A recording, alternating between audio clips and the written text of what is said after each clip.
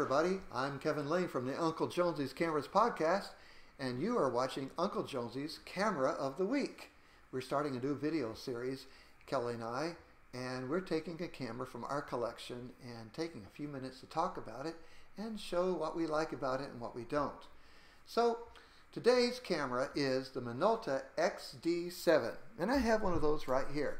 Now the XD-7 is actually the same camera as the XD-11, that's the US version, and the XD, that's the Japanese version, and the XD-7 is the European version.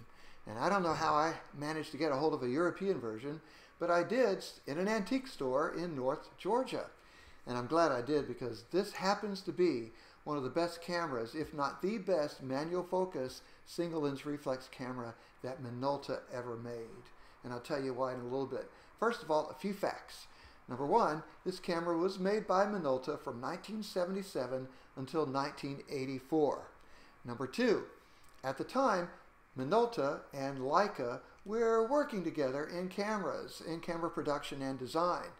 And this camera, the XD-7 and the XD-11 and the XD, came out as a Leica camera as well, and that was the R4. They're not exactly alike, but they share a lot of the same inner workings, the chassis and the shutter and things like that. And that means it's a pretty good camera. Now, what do we like about the XD-7 or the XD-11 XD so much?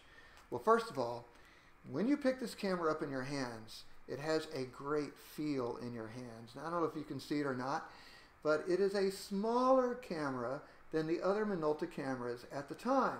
It's not as long or thick or wide, and it's not that heavy.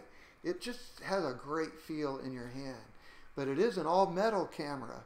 At the time, cameras were starting to come out with a lot of plastic on them, but this is all metal, and it's solid as can be. It just feels like a very finely crafted piece of work. That's probably why it feels so good in my hand as well. Well, another reason too is that the early versions of this camera had this really soft leatherette on it, which in many examples began to shrink. But mine is still in great shape, and so just an outstanding feel when you pick it up. Now, what about the features that make this camera special? Well, this was the first camera that I know of that came out in 3 exposure modes. Now, back in those days, Minolta and Nikon cameras were what we call aperture priority, which means that when you turn them on in automatic mode and you set an aperture, the camera chose the shutter speed. And that's the way you kind of used the meter back in those days, was you'd set an aperture and the camera would choose a shutter speed.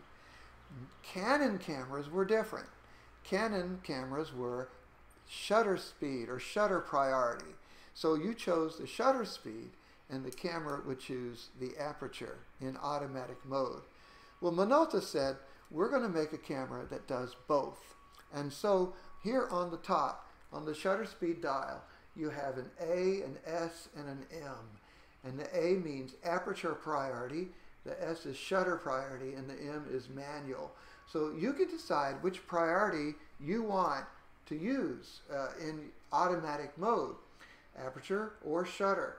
And if you want manual, but you want to see the suggestion, you want the meter to actually work, it does that as well. It is fully metered manual. Now this camera, when you look through the viewfinder, you got all the important information. You got the shutter speed that the camera suggests, and the aperture, or what you choose, and you also see what you've chosen as well. So all the information is in the viewfinder. Let's see, what other things make this camera special? When you are in aperture priority and you choose an aperture, it will choose a shutter speed that we consider stepless, which means it doesn't just go by 1,500, 250, 125. If it thinks that the shutter speed should be in between those settings, it will choose that. It chooses the exact shutter speed that the meter feels is right for the exposure. So that's pretty cool. All right, what else? Well, let's say that your batteries fail. So if you turn the shutter speed dial to the O setting on top, it will put the camera in a mechanical shutter speed of 1/100th of a second. And you don't need batteries for that. So you can continue to shoot even if you are without batteries.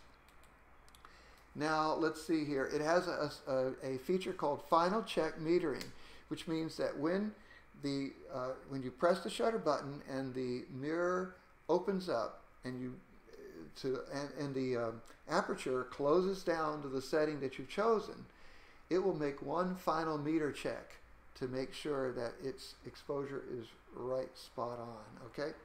When you look through the viewfinder, it's probably one of the brightest viewfinder screens that Minolta ever made. It's really nice and bright. It looks really good looking through it. All right, so you can also interchange the viewing screens in this camera, which is very unusual for a Minolta camera. And the shutter itself is a vertical metal shutter blade that was developed in conjunction with Leica. So it's very quality, and it is, when I fire the shutter in this camera, it is as smooth as can be. Flash sync on this camera is faster than any prior Minolta camera, and even the X700, which is another really good camera, but considered to be a system camera. But on this camera, the flash shutter sync speed is 1/100th of a second, which is really fast.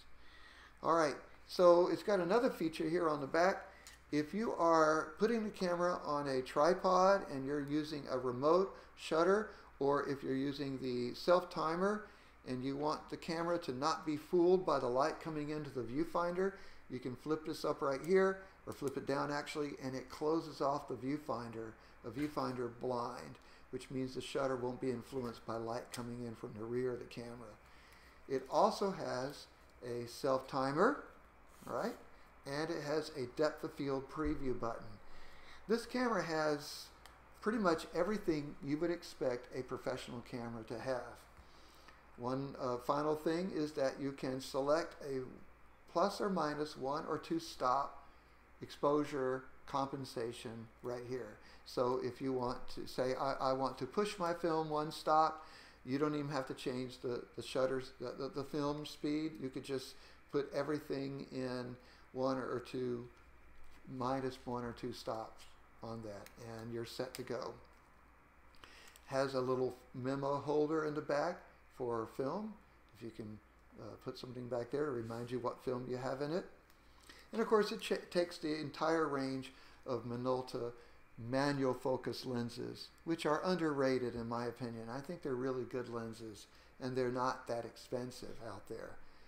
So there's not a whole lot to dislike about this camera. It could easily be, if you are wanting to go into Minolta system lenses and all, this could be your main SLR, and I would certainly call it that for me as well. Has a place to plug in your flash sync too if you want to use a remote flash. So Minolta XD-7, XD-11, or XD, if you come across one of these cameras, I'd highly recommend that you pick it up. You'll want to test it out, make sure it's in good shape, and it would be a camera, in my view, that would be worth paying the money for a CLA to get it fully working, a clean lubricate and adjust, because it's just a solid camera in every way.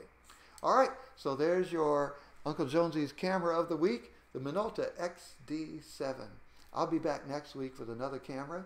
Until then, we'll see you next time, and happy shooting.